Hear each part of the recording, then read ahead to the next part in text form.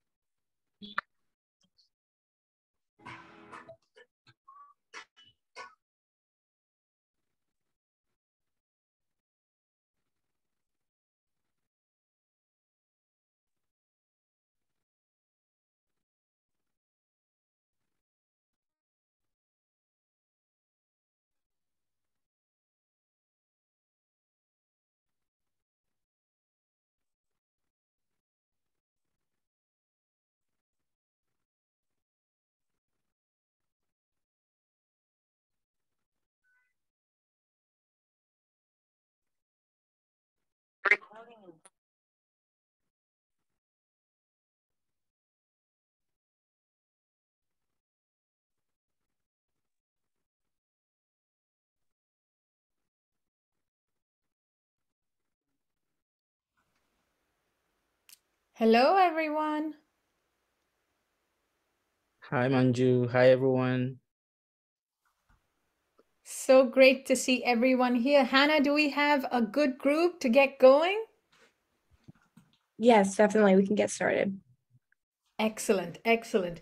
Well, I am extremely excited for this conversation today, and even more so because I get to introduce my friend and someone who inspires me so very much. I am excited to introduce Linda Mafu. Linda, any chance we can see you on video for a minute?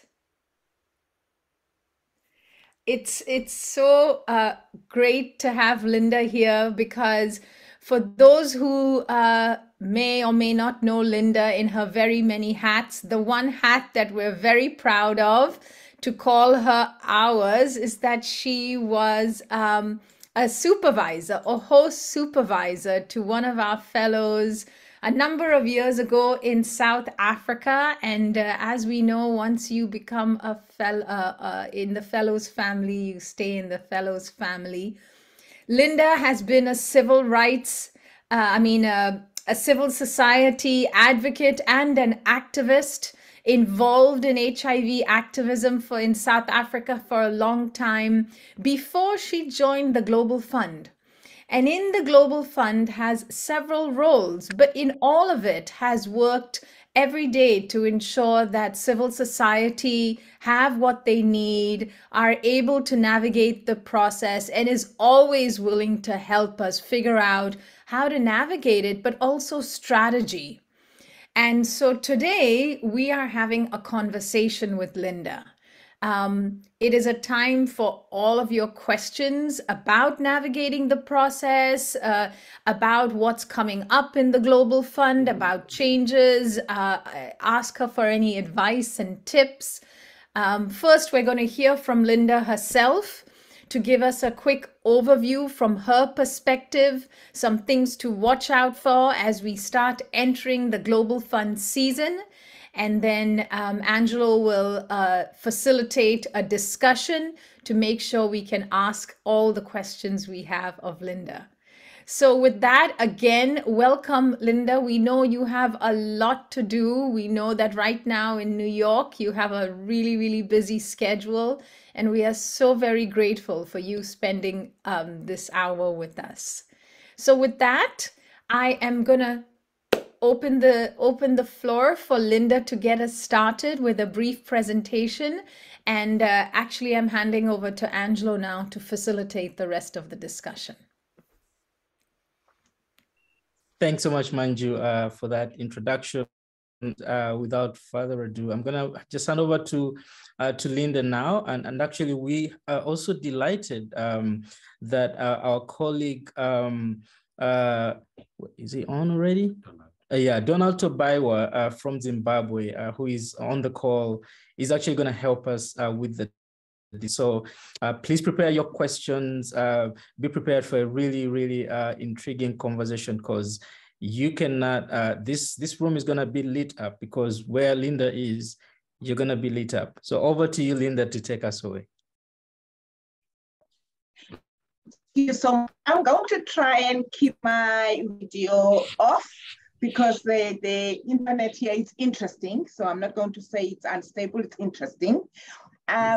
So yes, it's great times because we are mobilizing resources for supporting the national response and making sure that we're supporting HIV, TB, and malaria, as well as ensuring that we are supporting countries to strengthen their systems for health, to be able to respond to HIV, TB, and malaria, as well as any other new pandemic.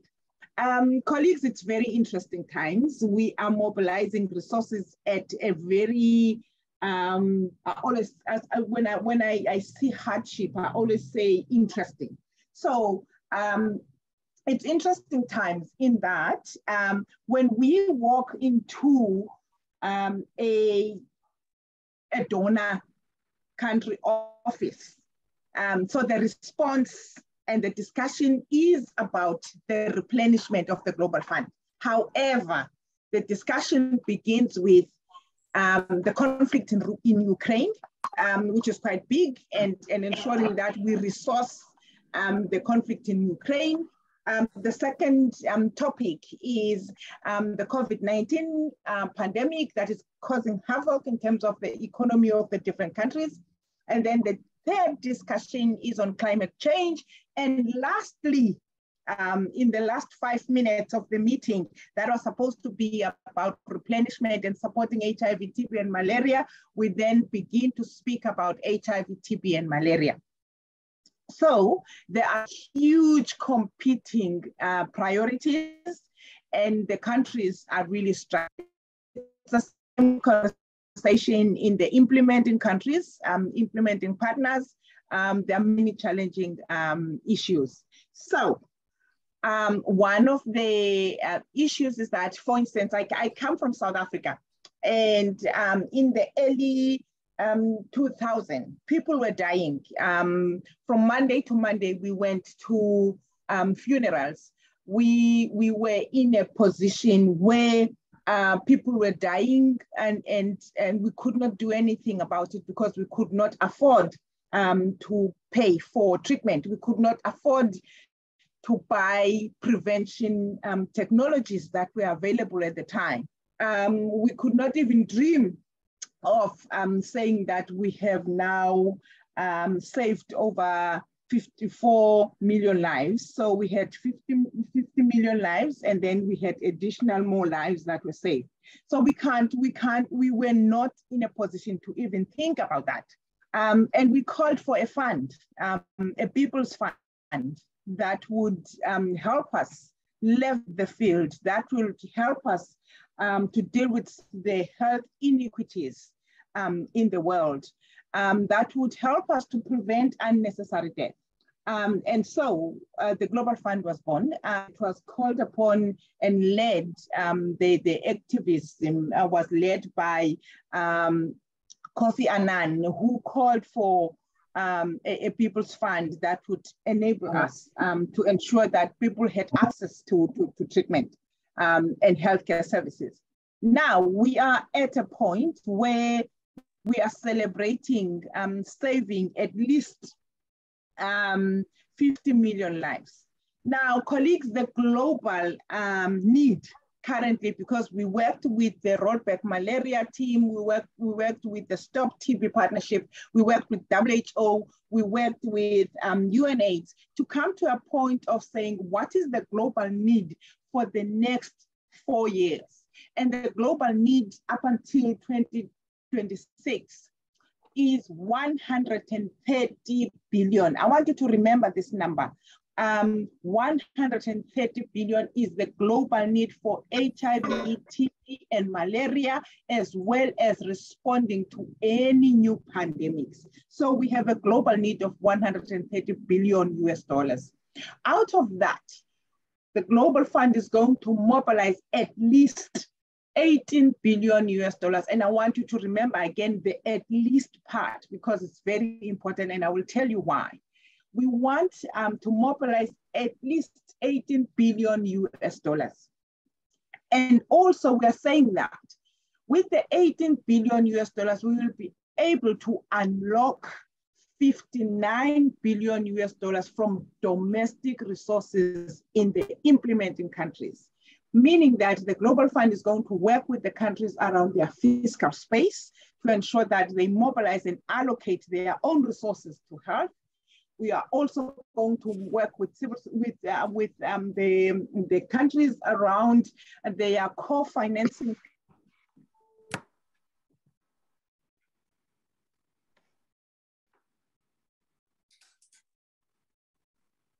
Hi, Linda, can you hear us?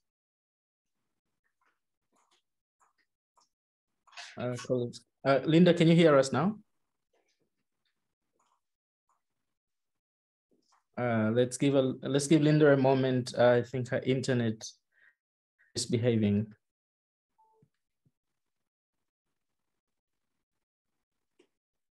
Can you all hear me? Yes, Angela, I can hear you. I think we've lost Linda. Right, can you hear me now? Yes, we can hear you now. Okay, I don't know when I broke up. You were talking about the 18 billion and what it's going to unlock in the countries. Yes. So yeah, my internet is interesting here. So the 18 billion will help us unlock at least 59 billion US dollars. That is based on the domestic resource mobilization and domestic resource allocation to health in the countries that we support. So we are also working with some of the multilateral partners as well as bilateral partners to provide at least 25 billion US dollars to the countries. Now, if you look at the 130 billion and then look at the 18 billion that we were talking about, the 59 billion that we're talking about, and the 25 billion that we're talking about, we will still have a gap of 28 billion US dollars. That is why we keep on saying at least 18 billion, because we have a gap that is an unfunded quality demand. The unfunded quality demand behind that number, it means that there are people that we are going to leave behind. There are people that are not going to have access to resources. That's the challenge we have.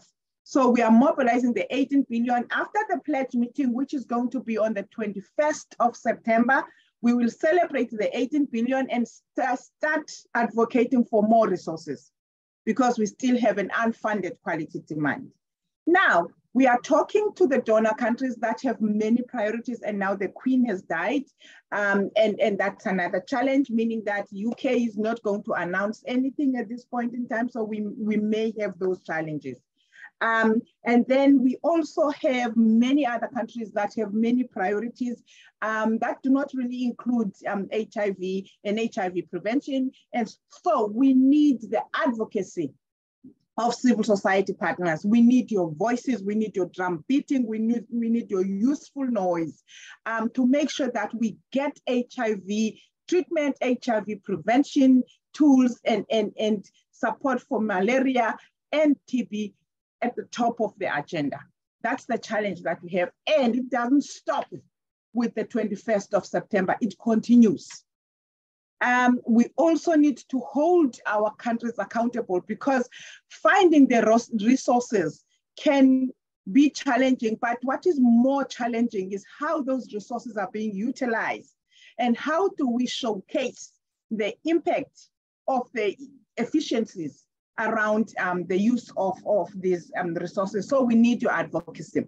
The Global Fund has been discussing and working with UNAIDS and other global partners in the health architecture to ensure that there are more resources that are allocated to prevention technologies. And that means we need your support as AVAC. We need your support as civil society in your countries as well, to ensure that there are resources that are allocated, one, for the prevention technologies, two, for research and development.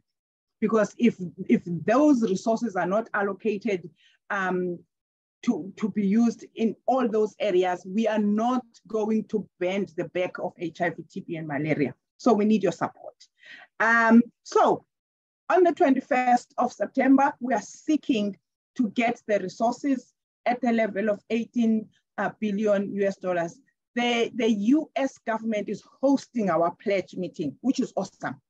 And it also has shown a lot of leadership around ensuring that we are allocated at least 6 billion. However, the conditions of the 6 billion is such that we mobilize the remaining 12 billion from other countries. So far, we have had a pledge from Germany, which is an increase by 30% from the sixth replenishment pledge that they made. We have also received the pledge from Japan, which was also awesome because it was almost 28% increase from the sixth allocation. So we are still advocating and working with France. We are still working with UK. We are still working with Australia and many other countries. However, we also have what we call solidarity pledges. So the solidarity pledges are coming from our own implementing countries. So the implementing countries are coming to the table and saying, even though we don't have the money, we are coming to the table because this is global solidarity. This is shared responsibility. We are allocating resources. So we have South Africa that is also increasing its own pledge. The last time South Africa pledged about 6 million US dollars. However, through advocacy from civil society, the final pledge was 10 million US dollars. And now they're saying that they want to increase by 30%. We had the same support from Nigeria. We had support from 23 implementing countries that also pledged their solidarity and honored their contributions, which is really awesome. And we want to continue to have that. And every cent counts, and as much as every life counts. So we are working towards that. There are many developments that I would like to encourage you to work on, because we have also a new strategy as the Global Fund. And in that strategy, it says communities at the center. It also says increasing the support for prevention technologies. It also talks about increasing the support for community engagement. Now, it means that you have a role to play. After this replenishment, it's an opportune time for you to have conversations with us. Yes, it sounds like a baby. So we want to have conversations with you on how to work with you, particularly at country level, to influence what is going to be developed by countries, because there is a process now. They will be working on their concept notes. They will be working on their new funding model for, and so we need to have your voices there. You can't just support us to mobilize resources and not be part of the conversation on how to allocate and how to utilize those resources. I think I'm going to stop here, and then we can have questions and conversations. Is that fine? Thank you. Go ahead, Donald. Okay, great. Thank you so much, Linda. And I'm excited because you can actually feel the vibe and the enthusiasm and you know the message that's coming through from Linda are very powerful to us. And I will not do anything in terms of summarizing. Good to see you, my sister, Linda. So we'll get into the question and answer session. I already see hands. I see Samantha, and then I see Peter. We'll take 3, and then we'll have responses, and then we'll get on to the second round. Samantha, go for it. Can you talk more about how the Global Fund Pledge will be increasing domestic resources? Is that just an estimate, or is that an agreement between implementing countries and the Global Fund?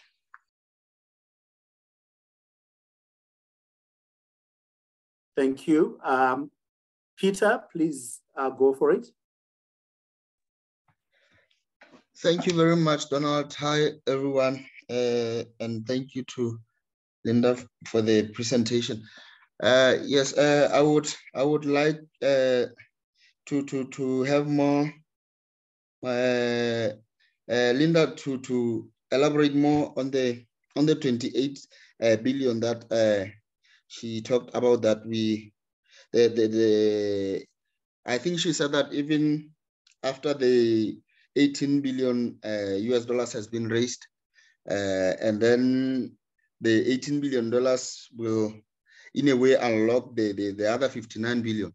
But then she talked about the $28 billion that will still be needed. So I want to understand if essentially what she's saying is that the $18 billion and the 59 will contribute towards maybe what the countries just need to get started on the HIV prevention, but essentially the countries will still need to raise more resources towards the global fund mandate. Yes, I think I need her to elaborate more on the 28 billion, what the prospects may be for raising that, or what she is essentially saying about it, that we can go on with our programs without the 28 billion, or what are we saying about it? Thank you, Peter. I see Dr. Lillian has a question in the chat. This is very informative, Linda, brief and to the point. Is there a summary document or presentation that sums up all these key highlights shared? So I'll hand over to Linda for these 3 questions, and then we'll get a second round of questions. Over to you, Linda. Thank you so much. So in terms of the domestic resources and the increase in that, we are in conversation with countries. As you know, when we do the grant making discussion, there is a piece on the co-financing. We also have a department now at the Global Fund, which is called health financing, that works directly with the countries. One, to look at their an analysis of their fiscal space, looking at where would they get the resources, and how would they get the resources, and also the importance of allocation of those resources to health. And through that department, we are able to unlock some of those resources, but also build an economic case when it comes to allocation of resources to health, because that is one of the challenges that the ministers of health were unable to have a conversation with the ministers of finance around. So we have been working with that, and we are working with the African Union through the Africa Leadership Meeting that was led by His Excellency President Kagame. And through that, they also have what they call a scorecard, where the countries are supposed to report on their process of increasing domestic resources. So we are following a couple of pieces around that. And through the modeling around the domestic resources, we landed at $59 billion US. And it still needs a lot of advocacy. So that is the piece on the $59 billion US. And then in terms of the unfunded quality demand, like I said at the beginning, we have a global need. The global need is 130. And that is based on the quality demand that is needed. And it's costed, and it's landing at 130. And then if you then do a division, you will get the $18 billion US, get the $59 billion US that is supposed to come from the countries themselves, $25 billion US that is supposed to come from other multilateral partners like PEPFAR, USAID, and others, as well as the countries themselves like Netherlands and others that are supporting the implementing countries. However, even if we get all of that, it does not fund the whole amount of 130 billion. We still have an unfunded quality demand of 28 billion. That means even if we get the 18 billion US dollars, we will still have a gap of 28 billion US dollars. And therefore, the resource mobilization of 18 billion, even if on the 21st of September, we land and celebrate 18 billion. The next day, as the Global Fund, we continue to mobilize resources so that we can still cover the existing unfunded quality demand of 28 billion, because it means that there are many people that are not going to have access to healthcare services. So that is the challenge. In terms of our, the summary of this, definitely I will provide it. In fact, I planned to share the PowerPoint presentation, and I thought it's a conversation, so we should have a conversation, and I'll be sending the PowerPoint presentation. I just need to give you a picture of what the 18 billion will buy for us. The 18 billion US dollars will enable us to save at least 20 million lives in the next 3-year cycle. It will also enable us to avert at least 450 million new infections. So it's very important to think about the prevention technologies that we need to advocate for if we want to reach 450 million lives. The third piece, about 6 billion of that 18 billion will go towards building resilient and sustainable systems for health. That would be able to support countries to respond to HIV, TB, and malaria, as well as any other new pandemic. So pandemic preparedness is key. I'm going to stop there. Thank you, Sis Linda. There is a question in the chat box. Thank you so much, Linda, for your presentation. You emphasized on the importance of advocacy. What key strategies could advocates utilize to reach the governments? I think it was meant to say to reach the governments to donate, to influence them in pledging more money to bridge the 28 billion gap. And then, okay. So let me take another question from Chilufia and from Liz. then you respond, then we'll take another round, if it's okay with you. Thank you, Linda, for a wonderful presentation and well summarized. I would like to, just for the sake of asking, is it possible that from different countries, you would like to link advocates to the key people who they can work with? Because I know sometimes there could be a lot of people working on the same thing, but they're not well coordinated. So how best can you help to link the advocates that are on this call from different countries to the key people that have been doing work around the Global Fund so that they can move as one voice and try and see where they are and how they come in? Thank you. Thank you, Chilufya. Let's have Liz, then we'll get responses from Sis Linda. Okay, hi everyone. My name is Elizabeth from Kenya, and Lillian has talked about sustainability. So my question to Lillian is, how does a sustainable health system looks like for Global Fund? Thank you, and over to you. Thank you, Liz. So over to you, Linda. I guess you're not getting a new name called Lillian, but over to you, Mrs. Yes, thank you so much.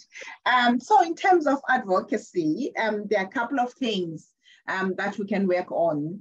One, because we are calling on all the implementing countries to showcase the impact of the partnership with Global Fund. So if you have community stories where you've seen the impact of the partnership of the Global Fund, we want those stories. We want to write them up. We want to visualize them. We want to do, and I've been told that I should not say visualize, I should say podcast. We want to do those things, those social media things. We want to amplify that. If there are areas where you feel that the partnership of the Global Fund has made an impact in people's lives, you want to showcase that.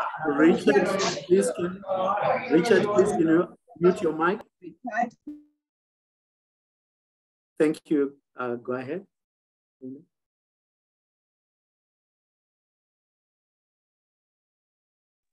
Okay, is that fine now? So we want to showcase that, we want to amplify that, we want to share with the donors. So we have a platform that is called Global Fund Advocates Network. We have an Africa Hub that is actually based in Kenya and in South Africa, led by Rosemary Mburu. And we are working with them to mobilize some of those voices, but also they organize a couple of things. They organize reaching out to embassies of the donor countries. They organize reaching out to embassies of some of the implementing countries that are influential in the global architecture. So we work with them on that. And I will work with Angela to introduce you to all the different role players that we have in your different countries. We also work with what we call champions. So we have some of the countries that the implementing countries that are our champions, including Kenya. So President Kenyatta was one of our champions, and now we may have a new champion. In the meantime, we are supported by all the other people in the Department of Health and the CCM that are supportive. We have South Africa as a champion. We have DRC as a champion. We have President Kagame as a champion. So Malawi is our champion as well. So we have different champions, the heads of state level that we work with, and therefore you can continue in your own countries writing letters, organizing meetings. We work with GFAN and they can support you in doing that. And then in terms of, and also we have contribution from Kenya. Kenya in the last replenishment, they pledged $6 million and they have honored that. So that is also another area of work. When the pledges happen on the 21st of September, we still have to do a lot of advocacy to convert those pledges into contributions so that they can be dispersed. Because if it's just pledges and it's promises, then it doesn't work. So we still have to do a lot of advocacy, and we can work with you around that to make sure that the pledges are converted into the actual contribution. There was another question. I can't remember the question, sorry. So I've answered the question on advocacy. I've answered the question on linking up people with the different, I think the last question from Liz, I can't remember, sorry, Liz.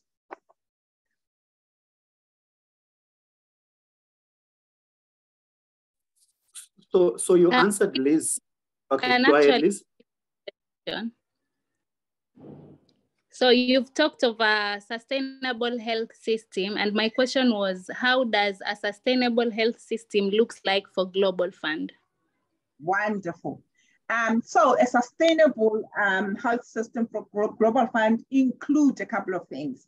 One, it includes making sure that the human resources for health are covered. And so we have the human beings to support other human beings to access healthcare services. The supply chain is working well, so we are able to get the treatment to Kisumu in wherever the rural community is. We are able to have a very strong procurement process that gets resources and equipment to where they are needed. We are also talking about the community systems because we know that some of the activities are done and led by communities, the community-led monitoring, the community-led treatment literacy or prevention literacy, that ensures that people, there's a critical mass that understands some of the prevention technologies and access the treatment technology. So all of so there's supply chain, there's procurement, there's human resources, all of the systems that enable a healthcare system to work for the people and ensures that there's availability of services to people. Thank you so much for this round. I see a comment from Sindra saying, shame.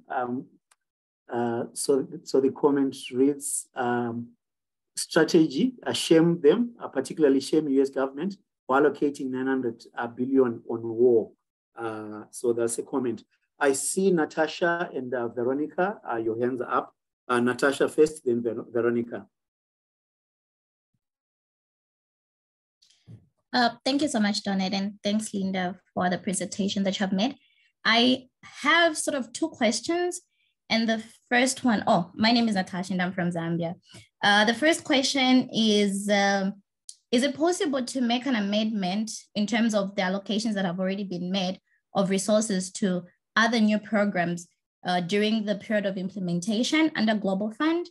And then two, also under what kind of platforms can advocates come in to influence allocation of funds?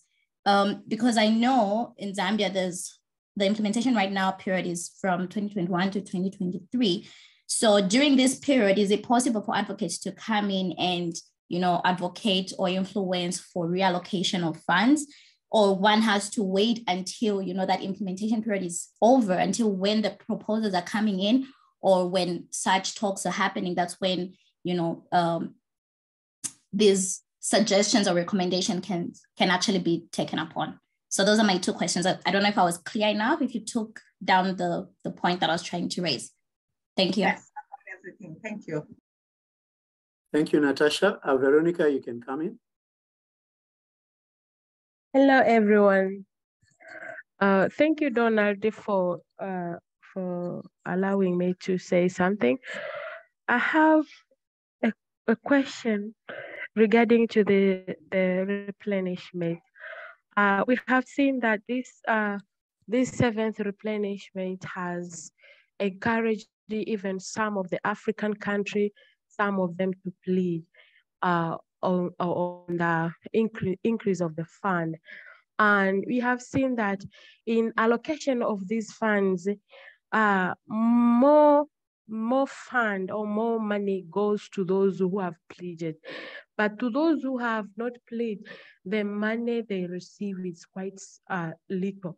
So I was under impression that money has been done to CSOs, community, different networks, and so far we have seen some changes. Some of the countries have even increased on their pledges, but we are under impression that for those who did not pledge, it will create some impact to the implementation in dealing with the 3 diseases, that is malaria, TB, and HIV. So in order to support one another to get fairly and to address all those challenges and gaps which are identified in different countries according to their natures, I think there is a need for us to sit back and see what we can do in order to support everyone to access and engagement in getting equal shares in those funds, so as it can support countries where, for those who have not yet pledged. So to my worries, will that be resolved, or how will they support those who have not pledged in this 7th replenishment? Thank you. Thank you, Veronica. I think I'll hand over to Linda to respond, then we'll take another round. Thank you. Thank you so much. So in terms of amending what has already been provided by the country, and also in terms of the allocation, you still have an opportunity because there is a midterm review of where things are. So you still have an opportunity to contribute to that as long as you have the evidence, you have the information, and you can provide and do advocacy. Also mobilize other civil society partners and other impacted communities and to amplify what you are raising. That is very important. And you do that through the CCM, but also you do that through connecting with some of the Global Fund portfolio managers. So in your country, for instance, if you know your fund portfolio manager, you can organize your civil society and write up exactly some of the key things that need to be included in the fund and include your CCM in the conversation. Don't leave your CCM behind. So you can still have the opportunity to review the allocation and how the money should be spent.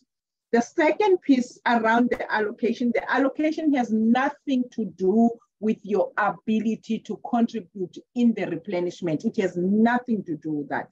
It is just a solidarity pledge. And it does not have an impact whatsoever to how much the country receives. The allocation that is supported by the Global Fund, it looks at the burden of the disease in your country, as well as your ability or inability to pay for your response, meaning that if the country is unable to pay for its own response, the Global Fund supports the country, irrespective of their contribution to the global. That is just a solidarity fund. So you don't, that does not impact on the country. So there is no unfairness in that. So for instance, if let's say if Kenya is contributing so much and Zambia is not contributing, that does not have an impact at all. We just provide the allocation based on the burden of the disease in the country. So that is very important. And then in terms of, again, having communities at the center, the strategy of the Global Fund, the new strategy articulates that any response that the Global Fund is looking at has to have communities at the center, meaning that as civil society partners, we all need to create the critical mass of civil society and communities that are able to then, one, hold the government accountable, hold the Global Fund accountable, because if you don't hold us accountable for what we say and what we promise, then we are not doing good enough work around that. So hold the government accountable, hold Global Fund accountable, provide the evidence that you have on the ground to make sure that you are articulating the needs of your community, because you are equipped to be able to advocate for the needs in your communities. So provide that. At the Global Fund, you have two people that leading the two departments that are focusing on civil society. You have the community rights and gender, led by Kate Thompson. And again, you can have a conversation with Kate, and I can link you up with Kate. And you have me, that is leading the political and civil society advocacy department, which means that, again, you can have a conversation. You have two internal people in that are focal points, and we work with other people in our department that can support you to convey some of these key areas that you will identify in your communities. I hope that helps. Thank you, Linda. I just see the questions are coming in. It's getting exciting and hotter, and I'm seeing more hands. But just to also say to the EVAC fellows that Campus EVAC is facilitating what is called a campus project that's working in Zimbabwe, Malawi, and Tanzania. So through Campus, we managed to engage the Community Rights and Gender department, and they have facilitated a couple of webinars. Isha is here on the call and can share some of the presentations as well as the recordings. We have had a presentation on the Global Fund new strategy that was purely tailored to the Campus family. And I know some of the fellows that are here participated in that, but we can equally reshare that. There are other couple of webinars that the TA, CRG TA, that was supported through IANASO also came through, and a couple of other webinars that have been tailored for the Campus EVAC specific, discussions where the request was to simplify, because most of the times there was participation in the regional communication and coordination platform through IANASO, but then Campus family felt that, or the EVAC family felt that it was highly technical, and we wanted a bit of a low level. So those are the tailored conversations that we are having with CRG. So I think Angelo, Isha will continue to share the links as and when the CRG webinars are coming our way. I thought I should just share that. So I see Jean is a hand up, and then we'll take 3 more questions that are on the chat box. Over to you, Baron. Hi, thank you. I wanted to let folks know that we have a blog coming out hopefully on Thursday that goes into a lot of the advocacy that ABAC has been doing with our partners, with a partner group that the policy team works with, and Sam is on here if she wants to talk more about that. But heads up for that blog, which will have also some kind of key messages in it. And in addition, I wanted to share that I put a link in the chat to our Protecting Global Gains site, which features many of the stories, Linda, that you mentioned. Not every single story on there is about innovations and impact accomplished with support from the Global Fund, but many, many, many of them are, and they're short and they're concise, and you can mine them. There might be some there from the countries that you work in most closely. So do check out here, and it's in the chat, and I can repost it if that would be helpful. But a lot of those stories of impact are in there. And Linda, if they're helpful to you, very glad to point them out to you. I think that was it. Great, thanks so much. So there is the link. I can see the link in the chat. Please access that link. Then there are a couple of questions. Thanks, Linda, for the nice presentation. I'm Elijah Sandram, Executive Director for Center and Youth and Welfare Organization in Malawi. my question is, you talked about that one of the priorities for $18 billion is prevention technology. What strategy are you going to use for its effectiveness, bearing in mind technology gaps we have, especially in Africa? So that's the first question. Second question from Samantha is to confirm that the pledging conference will be on the 21st. So confirmation whether it's on the 21st. And then another question, my name is Edward Piri. How is identification of vendors for Global Fund suppliers done under the Global Fund, as we experience Abbott as a sole supplier, which has played a negative role in terms of viral load turnaround time, as we heavily rely on one vendor other than having more than one, and it becomes worse when faults develops, especially for gene expert machines. Is the procurement decided by Global Fund or Ministry of Health? That's Malawi. So those are the other questions. The other ones are just acknowledgement. Over to you, Linda. Thank you. I did not get the first question. I think it was also Malawi. I think you were reading it from the chat, and I tried to go to the chat. My technology skills are interesting. So in the meantime, let me respond to some of the questions, and then you can summarize the other one for me. So in terms of the procurement process, for Malawi, we have the fund portfolio manager called Ocean. He's new, he started there, I think 6 months or so ago. I came to Malawi with him because the president of Malawi is also one of our champions for the replenishment. And we had a conversation. Ocean and the Minister of Health are trying to problem solve around the procurement process. They had identified that as a challenge. They are working together. We also have a platform within the Global Fund called WAMBO. And in that platform, it allows countries to come together and procure whatever resources they need in a way that they also receive a reduction in terms of the amount that they pay for what they need. So we're trying to work with Malawi around that in terms of how they can use that procurement platform.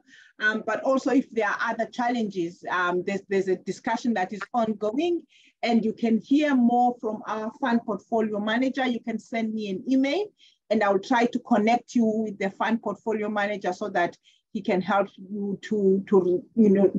he can respond to some of your questions and also help you to manage and monitor the conversations in your country as well. So definitely we are looking at that. Definitely we are supporting countries to ensure that they can bulk buy using different platforms, including WAMBO, which is supported by the Global Fund.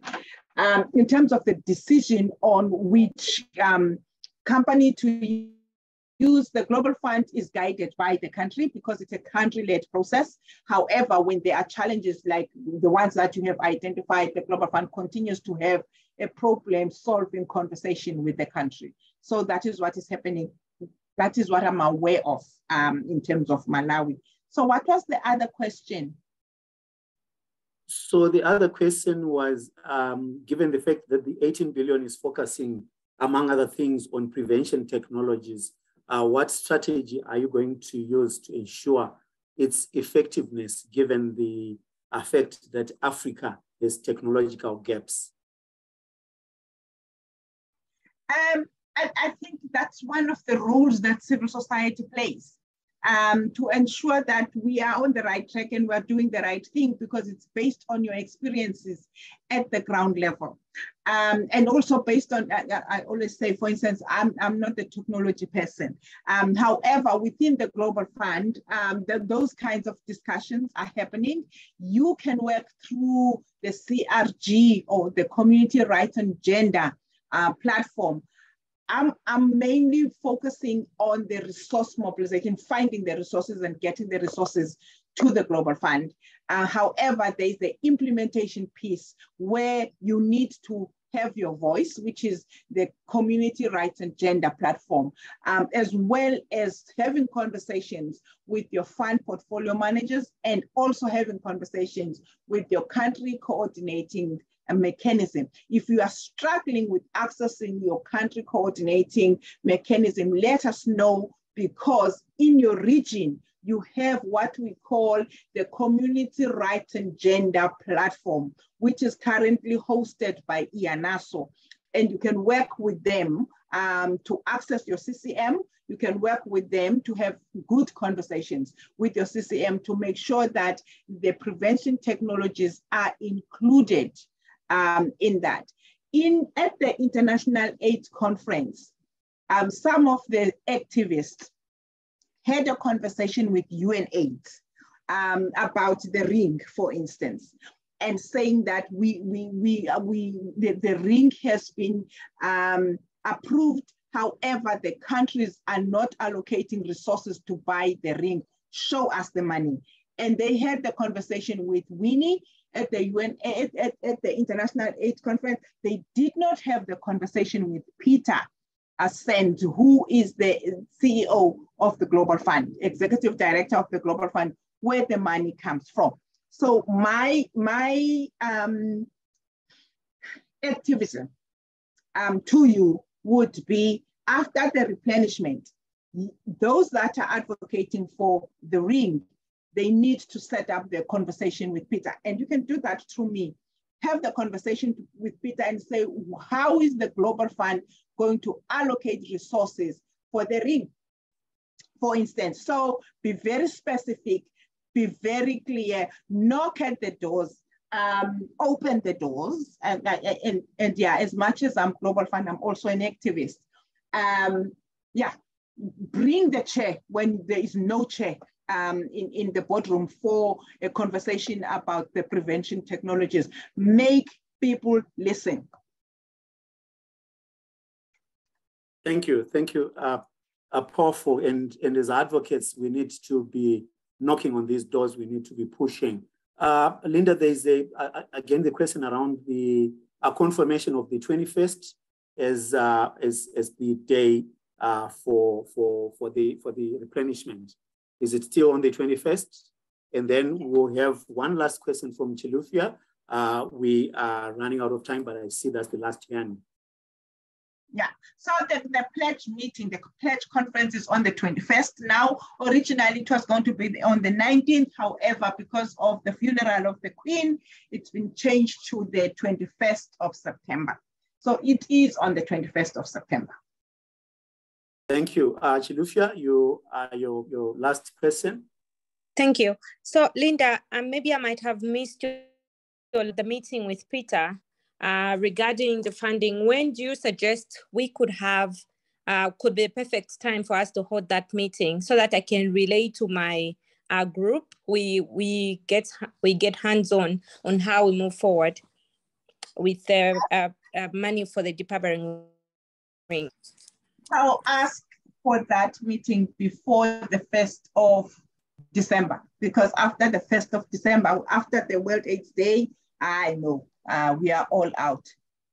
So ask for that meeting before the 1st of December, because also from January onwards, the conversations are at country level. And if you have not had that conversation on the importance and also you want evidence of the investment in the prevention technologies, if you don't have that conversation as early as you can before the 1st of December, it would be a bit hard. That is me wearing the hat. That's me wearing the hat of an activist. Indeed, and a passionate one for that matter. Thank you so much, colleagues, for the rich discussion. I think, you know, the discussions could go on and on, but I think the take-home message to us is, you know, as fellows and as colleagues and advocates in the civil society, there is need for civil society advocacy to mobilize for these resources. You heard that the need is 130 billion. That's the global need. The focus around the replenishment is for mobilization of at least 18 billion. But at the same time, we also need to push for that unlocking of the 59 billion from the domestic resources, co-financing. And I'm happy to say some of the campus partners in Zimbabwe, Malawi, and Tanzania have a domestic resource mobilization campaign. You know, that's also pushing for domestic resource mobilization, and it will equally go a long way in assisting. So again, support from multilateral and bilateral donors to the tune of 25 billion, but most importantly, the 28 billion gap that is the unfunded quality demand. This is where we need to continue to share our voices. I know on the GFAN website, they have an option where you then can send your pictures, you send your messages. So again, we need to link up with the GFAN network, and Linda has promised that she'll liaise with Angelo so that all these contacts can be shared. I think for the Zimbabwe, Malawi, and Tanzania, we did share some of the GFAN's networks, contacts rather, and we've also shared the links where GFAN we're having webinars. Colleagues, allow me to thank Linda, but also allow me to hand over to Angelo for closing remarks. Thank you, and let's advocate and let's make noise. Thank you. Great. Thank you so much for your leadership, Donald. Before I give us a closing, Linda, do you have a last to the group, and then I will wrap us up. Yes. So thank you so much. And as you walk to wherever, think of 3 chairs in the room. The 3 chairs are representing the number of lives that we want to save, which is the 20 million lives. We want to avert, on the 2nd chair, we want to avert at least 450 million new infections in that age group. There's young women and girls between the ages of 15 and 24. Think about that, because those are human beings that need to make sure that they don't have HIV, they are not affected by TB or malaria. They are young babies under the age of 5. So on that chair of averting new infection, please think about that. On the last chair, it's about building our health system so that they don't fall apart when there are new pandemics. And we know that COVID-19 is not the last one. So think about those 3 chairs and why we want to do this. And we have one option. And I usually say 3 sometimes. We have 3 options when we go to the replenishment. Getting the 18 billion, that's the first option. Second option, getting the 18 billion. Third option, getting the 18 billion. So thank you so much. And please keep on highlighting this. Thank you so much, Linda. Always powerful, always inspiring. So we really appreciate your time. We know it's such a busy time for you. We know that this is not the last conversation, and we really appreciate you opening not just yourself up, but your colleague in the community right and gender space as well. We will be following up with everyone who has participated. If you don't think we have your contact information, put your email in the chat before you log off. I think we have everybody, but just put your email in the chat so that we'll be sure to send you the recording of this call. We will also be sending you a number of resources, ones that Linda has talked about, how to connect with the Global Fund Advocates Network. We'll be sharing with you. There've been some resources shared in the chat from my colleague Jean and my colleague Samantha and Isha. We'll be also sending you contact information for and her colleague in the community right and gender, and a number of other things that we know have been going on. So please do give us your email if we don't have it already. I think you closed us out well. 3 chairs. Let's get, let's save lives. Let's save people from new infections at 450 million, and let's build our health systems. You've been such a vibrant audience. We thank you for making the time today. Linda, we are indebted to you, and we really wish you the very best. The 21st is coming up in a few days. We'll see you in New York. Some of us will be there, and we'll be not just cheering you, but we're going to start the advocacy right now because it matters. And you will hear our voices. Please be in touch. And thank you again. Good morning and good afternoon to everyone. Thank you so much. Take care. Thank you. Thank you. Bye-bye. Thank you. Bye-bye. Thank you. Bye.